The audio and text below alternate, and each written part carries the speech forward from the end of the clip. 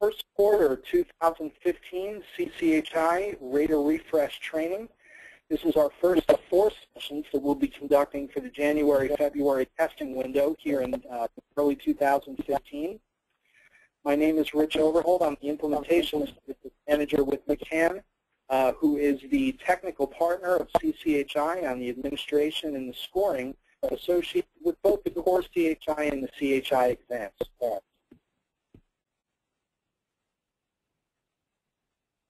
We're going to just go ahead and mute some microphones, picking up a little background noise. If anybody does have any questions, we'd certainly ask that you hold those for the end, where we're going to be providing a question and answer session.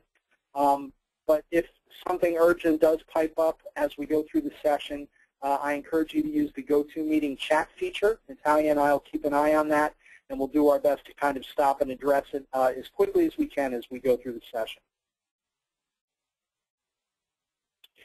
Now, our session, as usual, is going to run something approximately close to 30 minutes. We're going to just continue through our overview here that I'll continue to lead. The bulk of the meeting, the actual Rater refresh, should run something approximately 20 minutes or so, and we'll allow for a little question and answer time at the end, which will be co-led by both Natalia and myself. Okay, an overview. All of the interpretation and site translation problems on the CHI exam are scored. We use anchored rating scales with specific quality of response associated with each score point that can be assigned by a rater. Criterion ratings are randomly inserted during the rating process, and this is done to provide a standard measure of quality control of the rating process and the performance of each rater. All of the problems or vignette responses are scored by 2 raters. If the 2 raters that respond or that rate one individual response differ by more than 1 point, then the item immediately is funneled to a 3rd rater called a chief, who will make the final score determination for that item. Item validity. Let's discuss the validity of the items and the test. A job analysis study was conducted led by CCHI. This probably would have been about 2010 or so, which identified the critical knowledge, skills, and activities required for successful medical interpreters. The resultant output was the development of a test blueprint. And what a blueprint does is it details the skills that are critical for successful performance, how each of those skills should be measured, and with how many specific test items. Each test item is explicitly linked to a KSA, which means a knowledge, skill, or activity described in the job analysis resultant report. The test content developers completed the initial linkage, and CCHI led subject matter experts to verify the content developers' linkages. Performance of each of the items is continuously monitored by CCHI with technical assistance from McCann. Target audience. Now, the purpose of the CHI examination is to distinguish minimum proficiency as a healthcare interpreter from lower levels given the target audience, and not to identify masterful interpreters.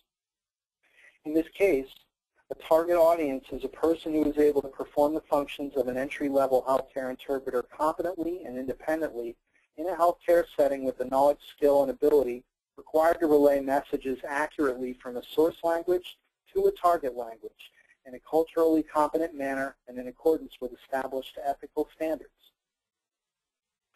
It is critical to successful and accurate rating and scoring that item raters keep that in mind. Also, please keep in mind, too, that the entry level in this definition refers to the level required to be able to begin to perform unsupervised healthcare interpreting competently.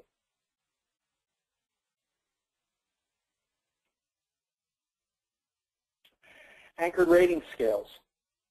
The CHI assessment utilizes anchored rating scales.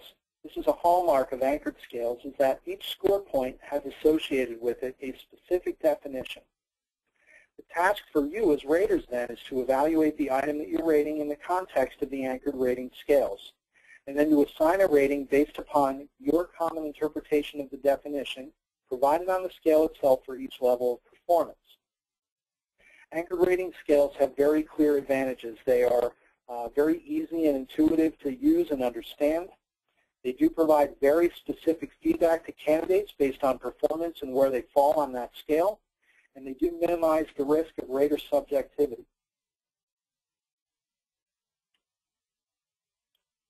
Performance scoring. Now, the sort of scoring being conducted for the CHI examination is referred to as performance scoring, which allows the testing of candidates on complex content requiring a detailed response. In the case of CHI, the items require examinees to generate a response which is then scored by all of you as the raters. Now, there are known issues with performance scoring. Such content can be very difficult to score. The scoring process itself inherently has a greater risk of subjectivity, and hence the need for periodic rater refresh training such as this one that we do every quarter. It is far more costly, which is primarily due to the cost of scoring and maintaining the rater population and the training.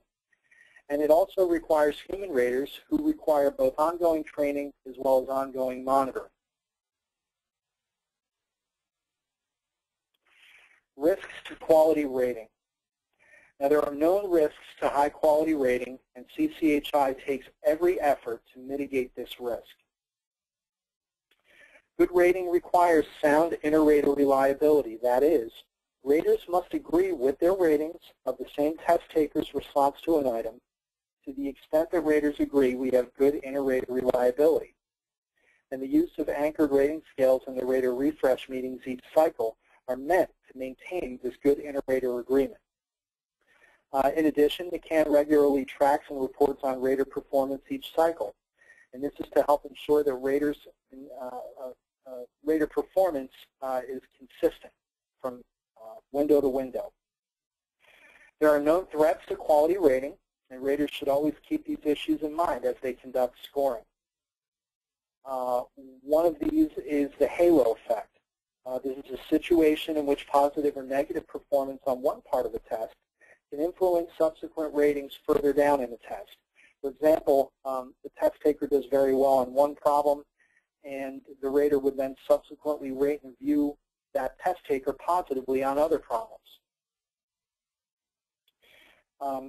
Central tendency is the failure to differentiate across candidates, which essentially means raters would assign near equal ratings to all problems regardless of actual test taker performance. Contrast is a situation where test taker performance is judged not against an anchored scale, but rather against the performance of other candidates who were recently tested.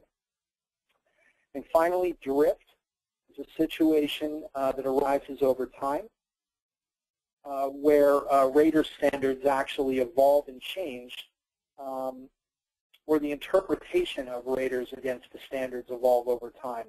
And that's something that we want to endeavor to prevent. Now, rater tendencies in 2015. Here's a few things to consider as you rate.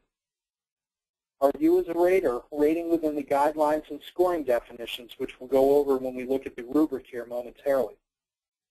And do candidate errors readily and truly represent a shift in meaning of a response? Now, keeping that in mind, we're going to go ahead and review the scoring rubric. The rubric has not changed. It has been the same since the launch of the test back in early 2012. Hard to believe. I think this is what, the 10th or 11th testing window for this particular exam. So keeping in mind, let's go through the various domains and performance level descriptors for each of the score points associated with the domains. First domain we see here is register. Register is a variety of language used for a particular purpose or in a particular social setting. For example, prescribed grammar, formal or informal tone, forms of address, technical terminology, and colloquial language. A score point is 0 in the register domain means that changes in register would render the meaning inaccurate.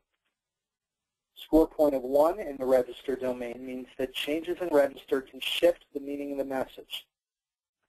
Score point of 2 means that changes in register do not affect meaning. And a score point of 3 means that register is maintained throughout. Our second domain is lexical content. Lexical content in this definition refers to units of information. These can be individual words or groups of words or phrases that communicate a single concept.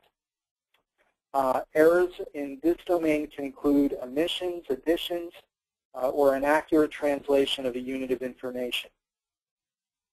In lexical content, score point of 0 means that errors render the meaning inaccurate. Score point of 1 means that errors in lexical content can shift the meaning of the message. Score point of 2 means that errors in lexical content do not affect meaning. And score point of 3 means that lexical content is maintained. Our third domain is grammar. Again, in this context, grammar includes the set of rules that govern how sentences or phrases or words are put together in a given language. Examples of errors in grammar can include verb tense, the number or gender, or word order or syntax. In grammar, score point of 0 means that errors render the meaning inaccurate. Score point of 1 means that grammatical errors can shift the meaning of the message. Score point of 2 means that grammatical errors do not affect meaning. And a score point of 3 means that grammar is maintained. Finally, our fourth and final domain is quality of speech. In this case, quality of speech focuses on physical characteristics of the speech produced. This can include false starts, repetitions, poor pronunciation or volume control, pace, and intonation. Score point of 0 for quality of speech means changes render the meaning inaccurate. Score point of 1 means that changes in quality of speech can shift the meaning of the message.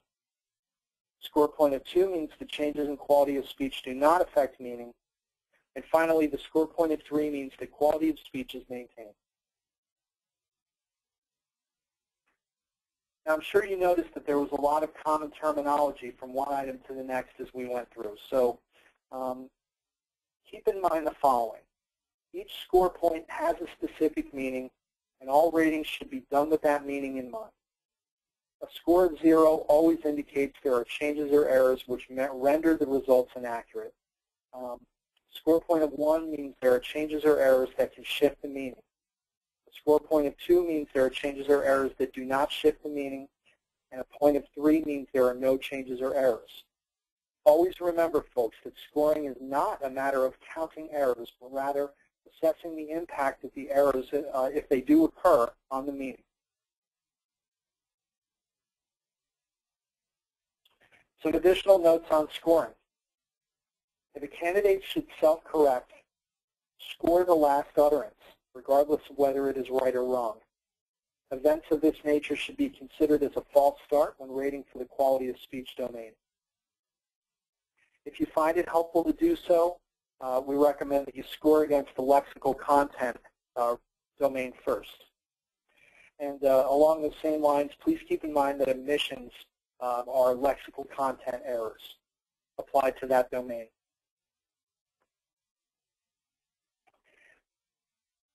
Continuing on the topic, if a test taker fails to maintain register of the speaker provider or of the patient, this is an error and it should be scored accordingly. Also keep in mind that any regionalism used in the response is accepted as correct if the response is free from meaning and grammar errors.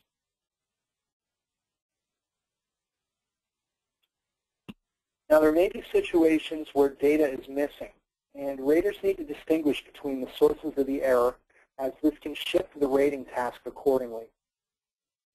If data is missing due to technical reasons, do not penalize the candidate. If the responses for the rest of the item are sufficient, score it. Now, this does not concern key issues related to scales, medical terms, terms of art, or colloquialisms, or things of that nature. Please mark utterances that are absent for technical reasons as inaudible when appropriate. If you cannot score, mark that issue as cannot be rated. Literally enter cannot be rated in the comment field associated with each one of the vignettes. Now, on the other hand, if data is missing due to candidate reasons, candidates should be penalized. If 50% of a recording or more is missing and the response cannot be rated, check the box, cannot be rated, and provide a comment in the notes. Documentation of this is important and must be noted. I know that Natalia and I have been kind of, harping is not the right way to put it, but we've tried to emphasize over the last several rating periods the importance of providing comments. If you are a chief, we're going to expect that you provide comments always. But particularly when there are problems and you find that you're unable to score something, those comments can be very important.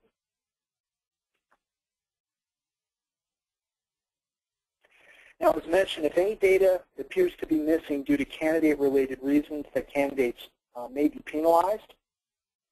Some possible examples of that could be that candidate's pace is too slow, there are too many self-corrections or false starts that can result in the candidate not completing the message and subsequently running out of time. So again, if 50% or more of a response is missing and the response cannot be rated, check that box that says cannot be rated. And again, provide that comment in the notes to specify why. For example, too many self-corrections, candidate ran out of time. Again, it seems very simple, folks, but it is very, very important.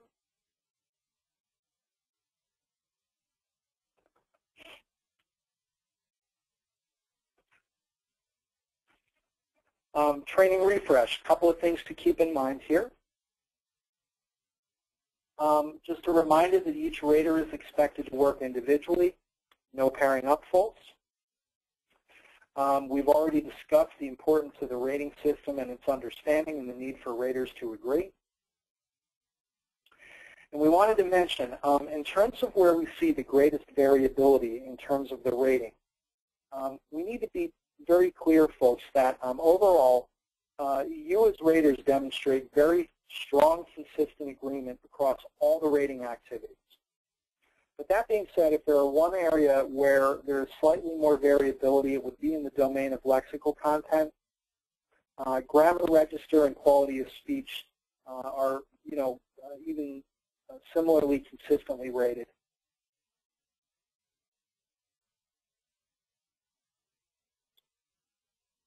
Now, as we've mentioned earlier, McCann and CCHI jointly review rater performance at the end of each testing window. In this process, we consider three specific pieces of information. How well raters agreed with each other or their peers, how often individual raters required a judge or chief compared to the group overall, and how variable were the ratings from a particular rater. We'd like to mention that if you have not heard directly from CCHI concerning the quality of your rating, congratulations. It means that your rating has fallen within the range of acceptable standards, and you are in good shape.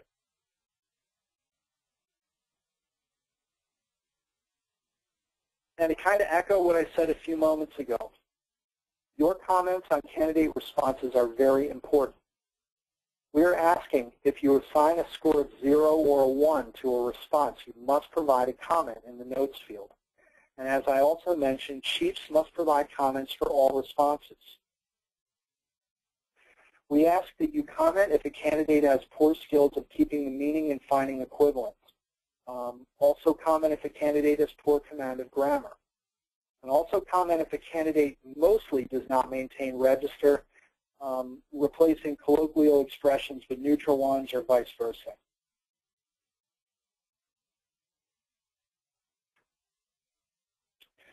Objectivity of the scoring process. Objectivity in the scoring is absolutely critical because each of the languages that we certify, or that CCHI certifies, is spoken in multiple locations. And this can often result in many variations in the same language. Keeping that in mind, CCHI has specifically recruited raters from a broad spectrum of countries and regions within countries. The objectivity is also ensured by having multiple raters rate each candidate, as many as 14.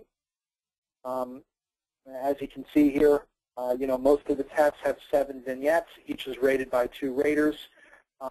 So potentially you could have one candidate actually rated by 14 separate raters.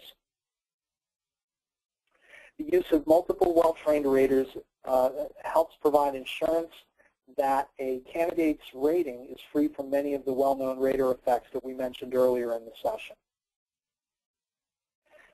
As a final measure, in cases where raters fail to agree in the application of score for a particular item, the chief is used to determine that final candidate rating.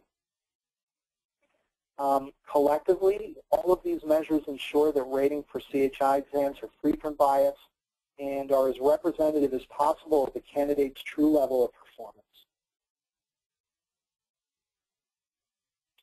Now we have a few other practical tips designed to help maintain the objectivity of the scoring process for each of you. As we mentioned, CCHI really wants each candidate to be rated by as wide a range of raters as possible, so please keep the following steps in mind. Try to allocate your time as much as possible evenly across the rating window.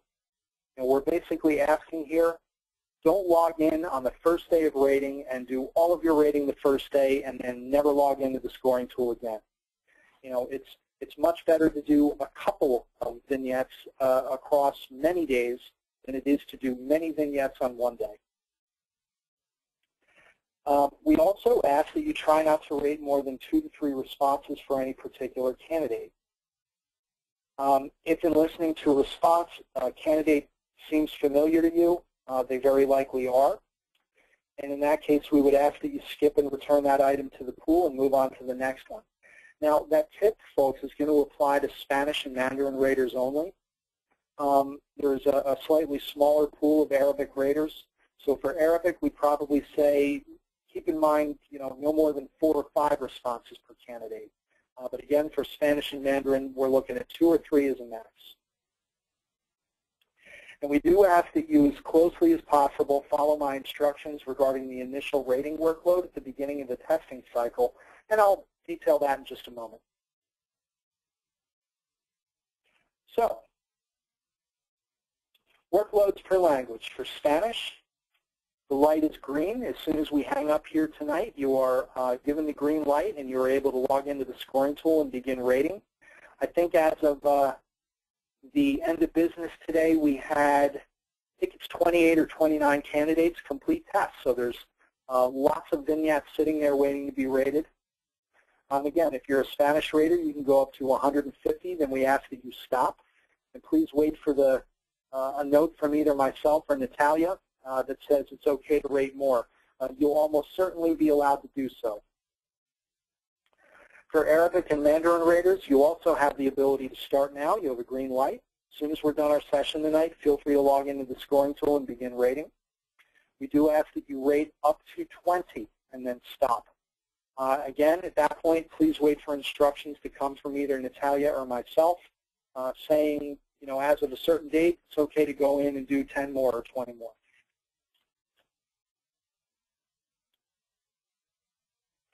Now, we made mention a couple of slides ago about doing our very best to maintain objectivity when we're trying to rate. And we wanted to give a mechanical tip that should help you folks with this. I know it's a tip that we make each time that we do our rater training, but it's definitely important. How to ID a particular candidate. When you are logged into the scoring tool, you will see that there is a column that lists user ID and session ID. This represents the candidate. You will find that numbers in that column, when they all come from the same person, it's the same number. However, the response indicates particular response vignettes from one candidate. And again, we're trying not to rate more than 4 vignettes that have the same user ID. So again, looking at this example, number 107-1343 is a candidate. We have 4 different responses for that one candidate. And we definitely don't want to rate any more than that for any one person to maintain that objectivity. I don't think we've had any accommodated candidates for a couple of testing windows, but I would like to hand things over to Natalia for just a moment, and she can address the slide for everybody.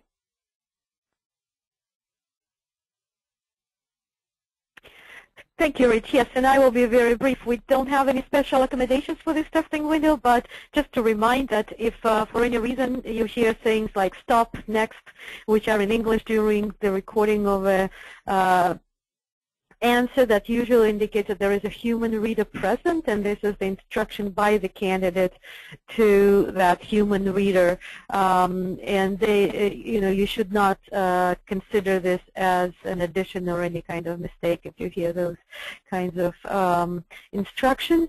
And also, there is always a chance that the site translation section of the response could be cut off because it is presented in a prepared simultaneous mode, so the candidate doesn't have the same amount of time as all the other candidates have for that section. So that's pretty much it. Thank you, Rich.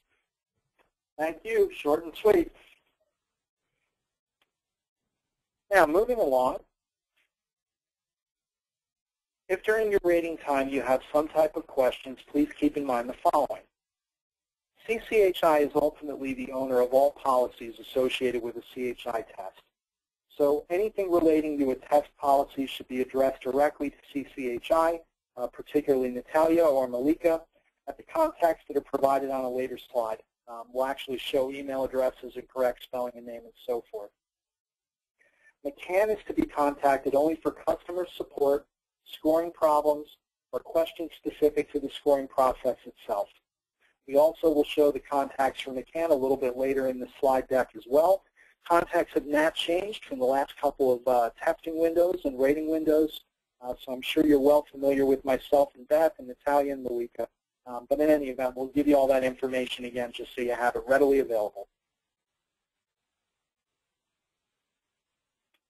Now, if you have technical issues during the rating process, there are different contacts and different manners of contacts depending on the time of day. We ask that during normal customer support hours you email McCann at the address provided on the slide. Measured success at mccantesting.com. We ask that you singularly email that address, and with that you do not email the entire group of raters. You'll notice our expanded support hours during the testing window and for the rating thereafter. We run Monday through Thursday, 7:30 to 11 Eastern, and Friday and Saturday, 7:30 to 6. Now, if you have any questions that come up in the off hours, we ask that you email McCann at the addresses provided on the slide. Please contact me first, Rich Overholt, my address listed. You can contact Beth Tobin as well as my backup. And we would ask that all inquiries of that nature, you would copy Natalia and Malika, and their addresses are listed there as well. And we will do our very best to try to get in touch with you, even up to late hours and weekends and things like that while we're during the testing window and the rating thereafter. Now, just to reiterate, when can raters begin rating? Now. The light is green. As soon as we hang up, feel free to start rating. As with the last, I guess it's probably 5 testing windows or so, the rating window actually runs parallel to the testing, so certainly feel free. The testing window itself is going to run through Wednesday, February 11th. The rating is going to start now and run until the 23rd of February, so you've got lots of time to finish your rating. And we'll give Chiefs 5 more days thereafter to go ahead and wrap up by the last day of February, which, if everything goes according to schedule, will give us the ability to release scores to candidates sometime in the first week of March.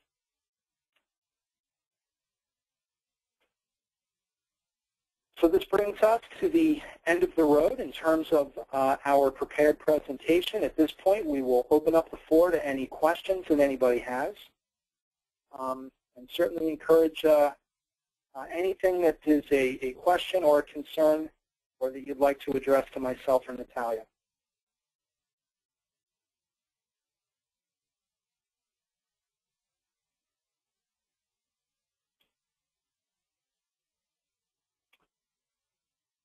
Natalia, I think we're getting good. Hello? Yeah. Yes. This is Abdullah. I just have one question. Sure. Regarding the website, is there any way that we have a tab that that gives us an idea on how many vignettes that we are rating? For example, like an account, a tab that we can click on it and it gives us an idea about what did we do for the session, for the rating session. If I'm not mistaken, when you're logged into the scoring tool, it does show the number of vignettes that you've rated, but I believe it's cumulative. In other words, I don't think Right. the count does not reset. Now, I have to say, Abdullah, that's actually kind of an interesting idea, and I certainly don't want to go rocking the boat right this moment, but that's something that I will address with Natalia.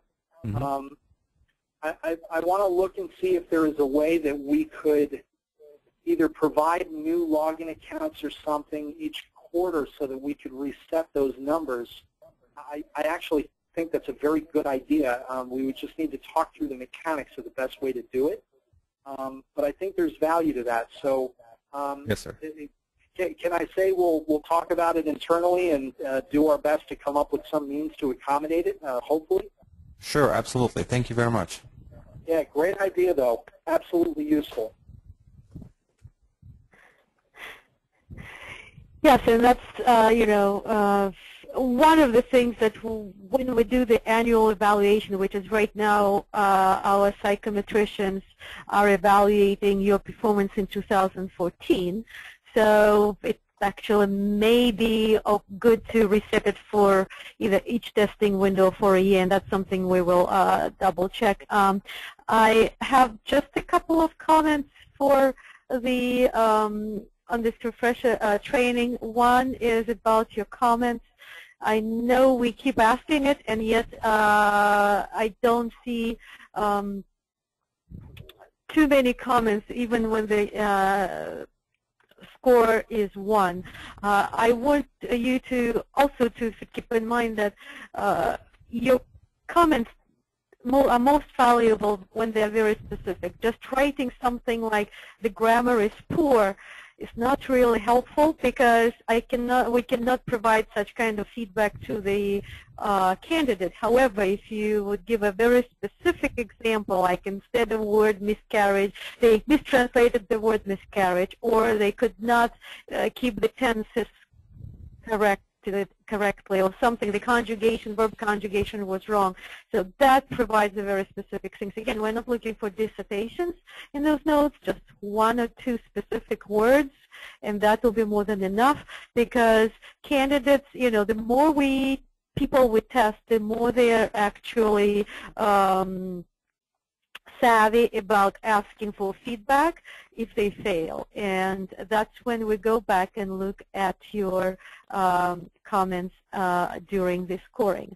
Also, I know a couple of you are volunteering to help us with the online rater module creation, and part of that module will have exercises helping potential raters to understand our scoring rubric. So today, when you heard these differences in shift meaning, no shift meaning when you assign 0, 1, 3, 4, or 2 or 3 of the scores, that's something that we will try to create in the exercises. And a couple of you already got this request to provide an example of a response to of translation of a certain sentence, which would be score 0, score 1, score 3.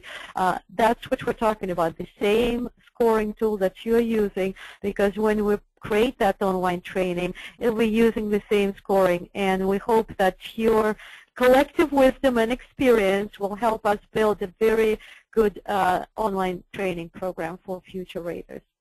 And believe me, you guys will be the first one to take it as soon as it's done. That will be one of the pilots of that training module. So If you know who you are, if you're working with us, please, we're very grateful that you're doing it. And if you have any questions, don't hesitate to email me, and I or Karen will be more than happy to clarify exactly the tasks associated with that preparation. With that, that's it on my end. So I wish everyone a good rating period. Please be mindful of the time and the deadlines. We do want to finish on time. Put yourself into candidate's shoes. Somebody took the exam on the 21st. Believe me, they're dying to know the results by the 28th of February. So thank you very much. And Rich, thank you very much, as always, for doing this training for us. It's my pleasure, and I will talk with you again at 9 o'clock. Thanks so much, everybody. Thank you. Yep. And just the last minute, I'm sorry, I forgot to do that. A roll call. So let me name those who I see, and if I don't see you, say your name. So Abdullah, Chiwei, Jason, Yami, Ray, Simone. Yes. Is that all? Is that everyone? Yes. Okay, good. Thank you. All right. Good night, guys. Good night. Bye.